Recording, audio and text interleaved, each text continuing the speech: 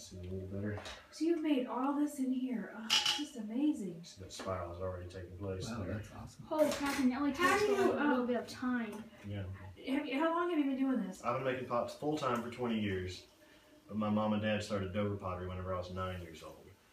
Now, I get bored with the plain spirals, so lately I've just been adding a little texture to it there that just adds zigzags basically in that spiral. So hopefully, whenever we pull the walls, you'll be able to see those zigzags. Oh my gosh, that's just amazing. That just opens up the ball, makes the floor.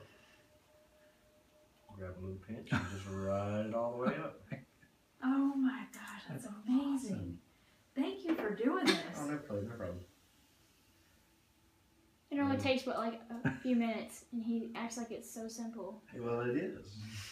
Of course, like I said, I've been making pot for 20 years, so, and that's been my job the whole time. So, and also, I was 9 years old when my parents started Dover Pottery in 1983, and I just can't take that for granted. That was my summer job all the time. Just when we were kids, we sculpted and played around. So it's just always been there. It was amazing. I know. That is so cool. Oh, wow. So you kind of see those colors hiding in there. I'll scrape that off in just a second. You'll really be able to see it. I'm so glad you asked. Yeah, no, this is just amazing. You don't see this every day. Just put it that way. We never seen it, at least. He does it like it's nothing. Yeah, I know. Makes it look like it's so easy. Oh, just do this. You can make this in no time. Yeah, it's just all repetitive motion. Practice. Yeah. To be able to get your hand in there and touch certain places. Muscle memory is kind of a funny thing too. I preach it all the time. Music as well. I play guitar and drums, and there's my husband songs. plays guitar too, and drums, and yeah. That's impressive. Just things you don't even have to think about anymore. That's when you can turn on autopilot. That's when you're in a good place. A little more down here.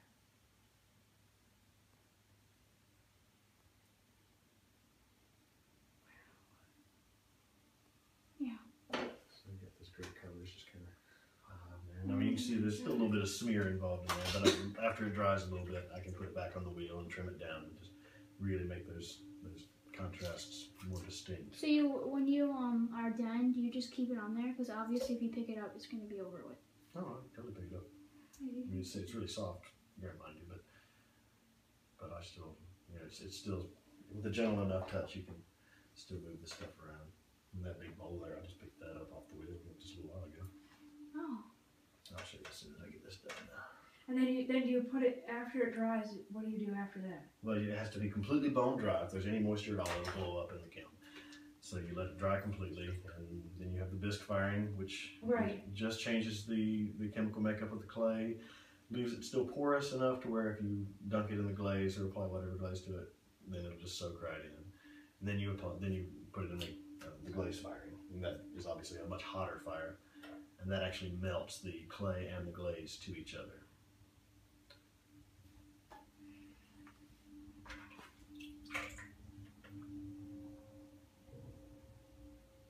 Of course, this is an ultra simple thing. It's the clay doing the talking, but other folks, they have their glaze be the focus. And like I was talking about with that crystalline out there, that's an extremely finicky glaze. It's a flowing glaze at peak temperature.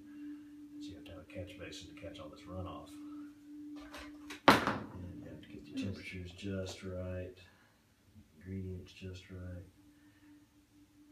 And it's for the birds. That was amazing. Just when you sculpted it up like that, it was like, holy crap. What did he just do? Yeah, I know. He's like, what is that? It was like, what the heck? And it's got the same thing going inside as well. I mean, it's just spiral all the way through, so cool. in and out, and all over. That's impressive. Just cut it off with the wire tool. Very gently lift it up. It's ready to go. Oh my gosh. Do another one. Yeah, can we watch it again? Please. This was amazing. Here we go again. things. It looks like a giant cut there. I'll do this one without the jagged marks, so you can see the spiral better though.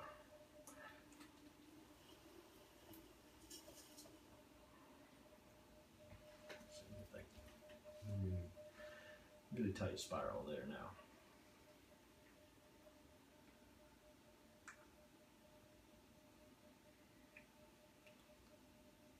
Oh my gosh. Just amazes me. You just make it look so easy.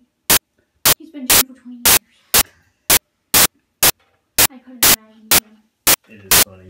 Some folks will think, oh, it just looks easy as pie. I can do that. No, it is not that easy. No, I know it doesn't. It's not easy. I've got It's some very friends, hard. some big manly dudes, about 250 pounds. Like, oh, I can handle that. I can do that. It's just a little lump of clay and a little 1 pound ball of clay. I can handle it. It just moves around. But then, on the other side of that, there's this little girl, this Japanese lady, had told me she likes Shibata that's over in Star, and she's probably not 95 pounds.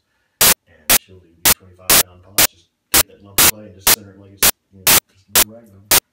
Wow, that's amazing. You can do it. That's a good hobby. So expensive one though. But if you want to make money off of it, then you probably sell it for twice as much as what you The wheel and the kiln is where all your money's going to be spent. These wheels are not cheap. The kiln is not cheap. But the actual ingredients is dirt. That's right. Pick that up. You literally can. I mean, out here, I've gone out in my backyard and dug up the clay. Yeah, with a little bit of processing, you can turn it immediately. So, it may not be the best turning clay, but you can use it. Plus you color So did you get all this clay from? Where did you get all this clay from? There's one clay body that I use that is a local clay body. And of the other ones, there's no white clay here in Seagrove, obviously. It's all just real mud. Hey.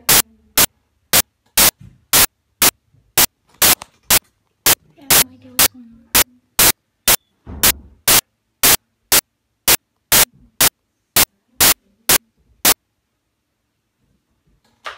That'll be that. So I'll just let those stiffen and dry.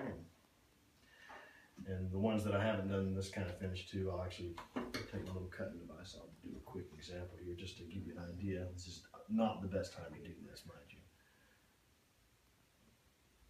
When you cut into it, you kind of see that little bit of difference that happens there. If it's stiffer, you can get a much better cut, but that's just a good example anyway. Of course, it worked the whole piece. Yeah. A lot easier once it's dry.